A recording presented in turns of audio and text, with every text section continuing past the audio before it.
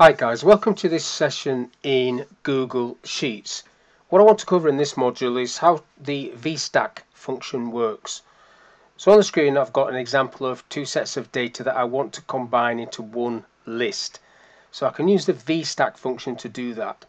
I've also got data on different sheets. If I click on Steve, there's Steve's data, Dave, Anne, and I want to use the Vstack company to bring that into one list on here as well. So let's do these two lists first. So the formula is equals Vstack, and then it's asking for the first range. So the first range is this orange area. Then you need to do a comma and select the second range, and then just press enter on that and it will drop that list in, and you can see there, look, it's gone the 15th and then to the first, so it's actually just added those two lists together. Now to do it across sheets you need to do this. First of all, I'll grab one of the titles, so we've got some headings. I'll just grab the titles on this one so it's the same, because the information is going to be the same. So I'll just copy that and paste it onto this company one, so we have that information there. Then underneath that I'm going to type equals Vstack, open the bracket. Now I've got to go get range 1. So range 1, now that's sitting in the way at the minute, so I'm going to have to go from the bottom up, but I don't want to pick up the actual titles.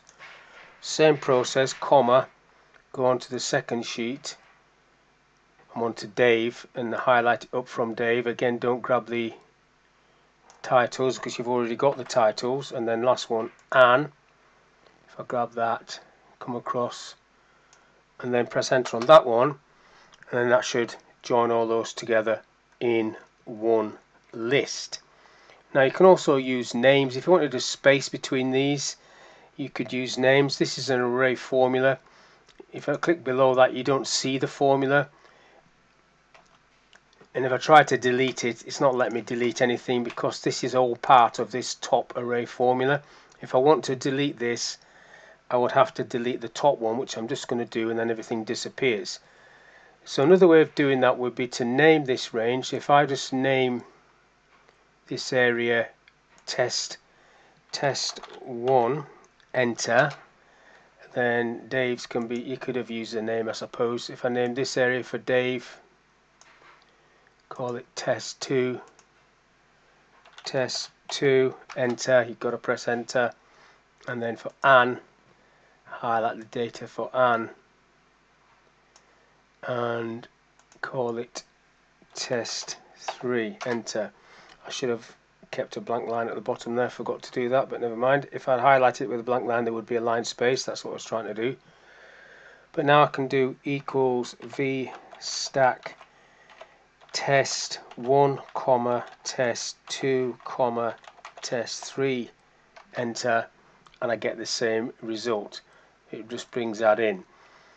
Now if I had to give myself a bit more space, I'll call this test just to show you how it would work. If I just grab a bit of extra lines at the bottom, so a gap there, call this just test, enter, and then change the formula in this one, and you have to do it on the top one like I said before. So instead of test 1, I'm just going to get rid of that 1 and then just press enter on this, see what happens.